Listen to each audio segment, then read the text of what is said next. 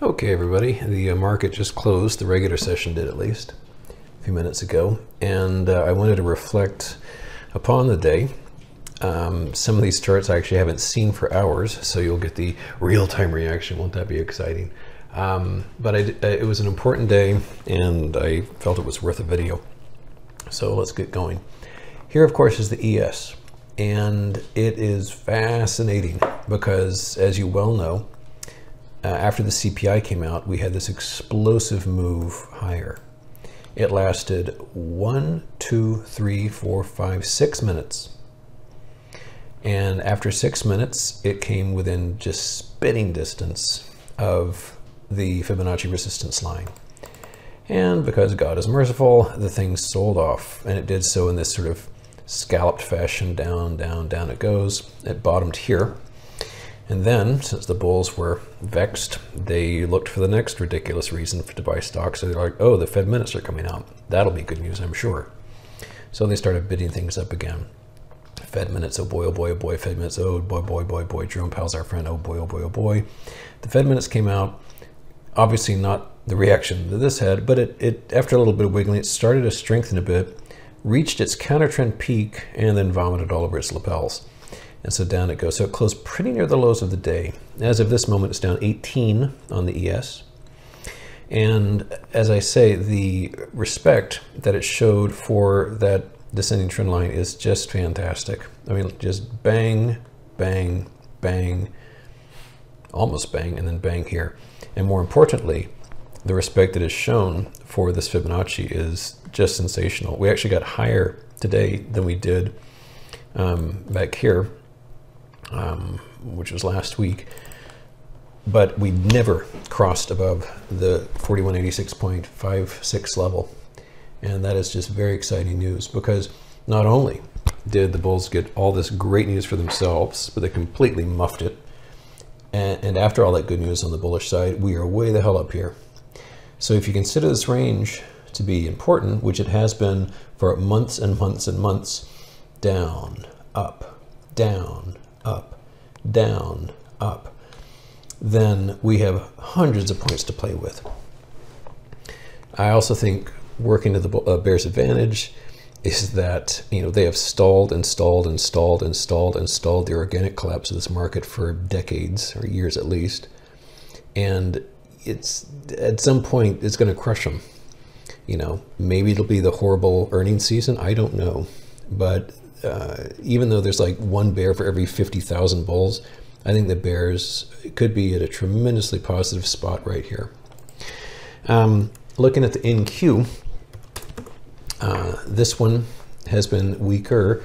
As I said yesterday, not nearly as clean a chart as the ES, but it's still nice looking. Just while I'm on the subject of tech stocks, Tesla, which I acquired puts on earlier today again, is starting to break down nicely. This has been very, very strong resistance. And we've got this funny little pattern going on here where it's monkeying around with this 185.43 level in its own little sine wave as well, but we're below that too. If you look farther out, you can see this is, to say this is vulnerable to a fall is a tremendous understatement. I mean, just look at this thing. You know, does that look safe? And to me, it looks horrifying. So that's interesting credit right there. Just going to kind of randomly bang on different stuff here. Gold had a okay day. It was up about $10. It had initially had a tremendous positive reaction. It lost all of that and then some, and then sort of righted itself and ended up the day modestly higher. So it's still above that psychologically important $2,000 level. As for Bitcoin, it seems to have kind of dropped the ball here. It approached 31,000, but now we're below the all-important big round number. And mind you, these are futures, so this is higher than the cash price. But we're below the 30,000 level on both the spot and the futures. So that's sort of interesting. So anyway, I am massively relieved the day is over, because this was a very worrisome day. As we look at the VIX here, we're still in the teens, which again, I think speaks of great opportunity for a lift higher, you know, because those with a vested interest in painting the world as a sunny, perfect place, which is basically everybody, has told their story. And it is. I will just pick on Zero Hedge again and say that whereas Zero Hedge made me look bullish for years, I mean, they were always like on the mega perma bear side. Something happened last year. I don't know if they had a change in management or Goldman Sachs took them over or what, but they have completely changed their tune. And they might as well just hand the whole site over to Goldman Sachs, because all they do is post bullish articles that begin with Goldman Sachs trader says, and they just fill in the blanks. So, I mean, Zero Hedge has become more bullish than Yahoo Finance and Investors Business Daily and Motley Fool and all the rest of them.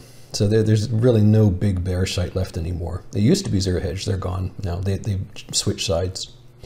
So I'm afraid I'm all you got. But it is odd, very odd to me, and encouraging in a way, because since they were bearish from 2009 through 2021, maybe that's a good thing they've become perma bulls.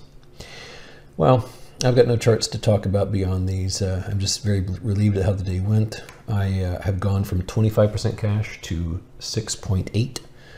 And if things keep going nicely tomorrow, I'll just deploy the rest of it. Hope you had a good day too. See you later.